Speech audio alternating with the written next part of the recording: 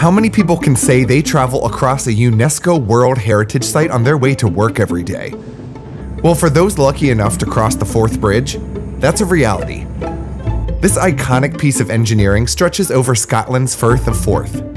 And what is a firth? It's a cognate of the word fjord, meaning a narrow inlet of the sea. In this case, the North Sea. And Forth? This firth takes its name from the river which runs into it, the Forth River. It's not Forth like the number, but instead a word that has etymological roots in a Proto-Celtic word meaning slow running. So an inlet from the sea fed by a slow-running river, the Firth of Forth. And the bridge over it is one of the country's greatest triumphs and a UNESCO World Heritage Site. The Forth Bridge is a symbol of vision, resilience, and human ingenuity, but its story goes back more than a century before the first rivet was driven. In the mid-1800s, Scotland's Industrial Revolution was in full swing, and there was an urgent need for a reliable link across the Firth of Forth. At that time, ferries were slow, unreliable, and just weren't cutting it. A bridge was needed. Now, the idea of a bridge wasn't new. There had been proposals over the years, but they were either too expensive, impractical, or considered impossible. Most engineers thought that crossing such a wide and deep stretch of water simply couldn't be done. But in 1873, two visionary engineers, Sir John Fowler and Sir Benjamin Baker, had a different idea. Their radical design? A cantilever bridge. A bridge that used balanced arms to transfer weight and pressure, which made it possible to span such a huge gap. This bridge would stretch 8,000 feet across the Firth, making it the longest of its kind in the world at the time. But a few recent bridge failures were still fresh in people's minds, and there was a lot of skepticism. So to build public confidence, the engineers pulled off one of the best PR stunts in history.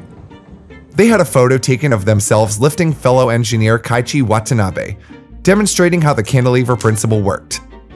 It was a success. Public opinion shifted, and in 1883, construction began. On March 4th, 1890, the Forth Bridge was finally open to the public. A triumph of design, engineering, and endurance, this bridge wasn't just a crossing. It was an achievement made of more than 54,000 tons of steel. And most impressively, it's still standing strong over 130 years later. As a rail fan, I couldn't resist spending a few hours in North Queensferry, soaking in the views. You get amazing shots of the bridge and capture dramatic scenes of the trains crossing its span.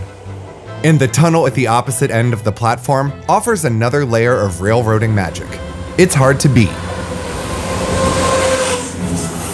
And speaking of railroad magic, we've got a ticket for one more unforgettable journey. So let's hop on the next train.